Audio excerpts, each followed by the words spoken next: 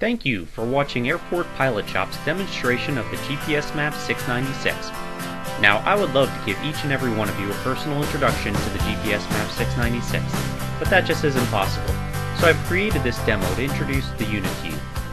We are an authorized Garmin dealer and would love to earn your business as well.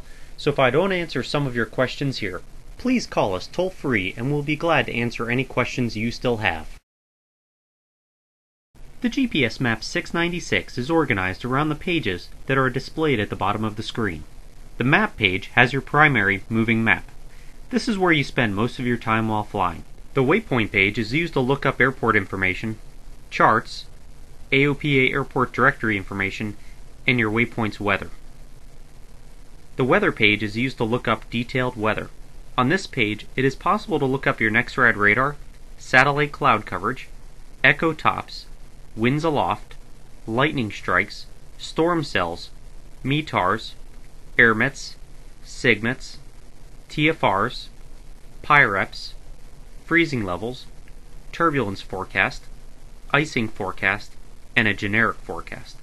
The types of features that are accessible to you depend on your weather subscription.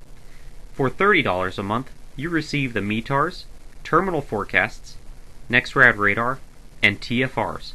For $50 a month, you receive all of that, plus satellite cloud coverage, echo tops, winds aloft, lightning strikes, storm cells, airmets, SIGMETs, freezing levels, and a generic forecast. For $100 a month, you can receive all of that information, plus PIREPs, turbulence forecast, and icing forecast. The subscription is maintained through XM radio, and the information is obtained through an antenna that plugs into the USB port in the side of the unit. A clear view of the sky is required to receive weather data. The terrain page displays your proximity to terrain in color. If the screen is black, you are more than 1,000 feet above the ground or obstacle. If the screen is yellow, you are less than 1,000 feet above the ground or obstacle. And if it is red, you are within 100 feet or below the level of the ground or obstacle. The bottom of the screen displays a profile of the terrain along your current track. These areas also display yellow and red to indicate your proximity to the ground or obstacle. The XM radio page allows you to listen to the XM radio network. This is a subscription that costs just $7 per month on top of your weather subscription. The information page displays your GPS satellite status. There's a GPS antenna located in the top of the unit. The GPS Map 696 kit also includes a remote antenna in case you want to put the GPS antenna on your glare shield. Now, let's put the unit to practical use. We'll enter a destination and load an approach to show some of the unit's capability.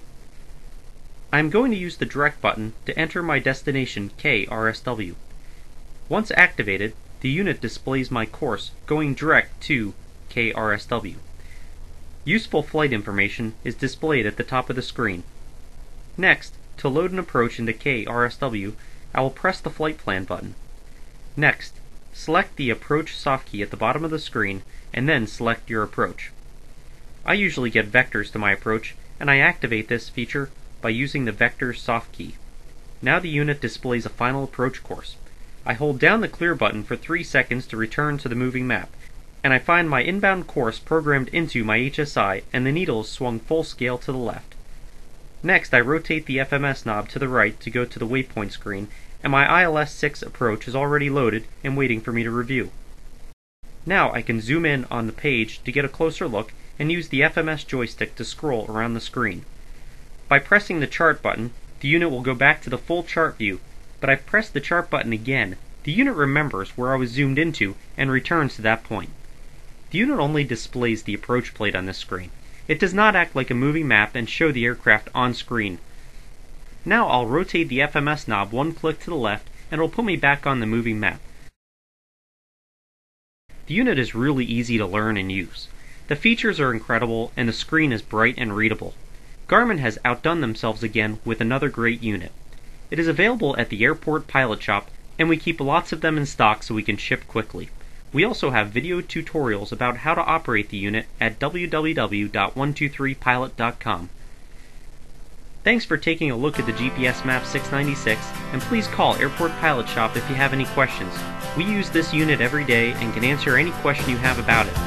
And don't forget to go to 123pilot.com and register for free access to these and other aviation educational videos.